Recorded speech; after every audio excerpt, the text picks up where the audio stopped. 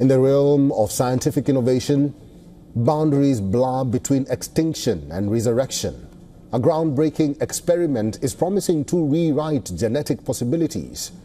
This next report explains how.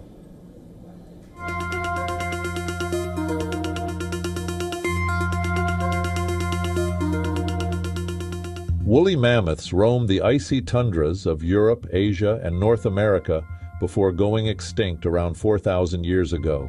Their genetic blueprint for survival included not just thick fur, but also adaptations for fat storage and cold resistance.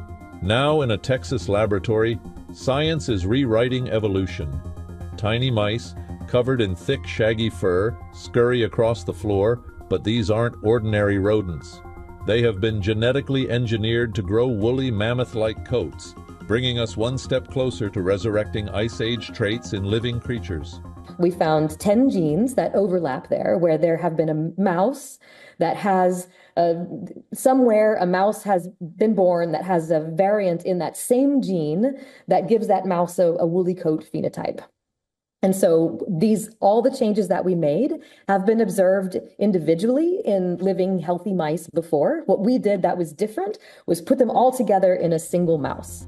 Rather than cloning extinct species, researchers are using a radical approach to de-extinction, recreating ancient genetic traits in modern animals.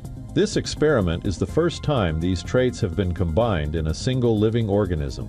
After rats, the next step could be applying the same genetic engineering techniques to Asian elephants, the closest living relatives of woolly mammoths. Asian elephants are closer genetically to mammoths than Asian elephants are to African elephants, which that sometimes blows people's minds. But so what we are working on is to use a lot of ancient DNA, computational analysis, advanced editing tools, and advanced embryology to bring back those lost genes, engineer them into their closest living relatives so that we get functional de-extinction.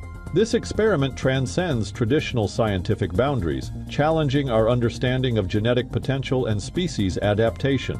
It represents a profound intersection of genetic technology, evolutionary biology, and speculative conservation. But there are profound ethical questions. Reintroducing mammoths might upset existing ecosystems. Since these animals became extinct, others will have evolved and adapted to fill their place. Will these organisms suffer as a result?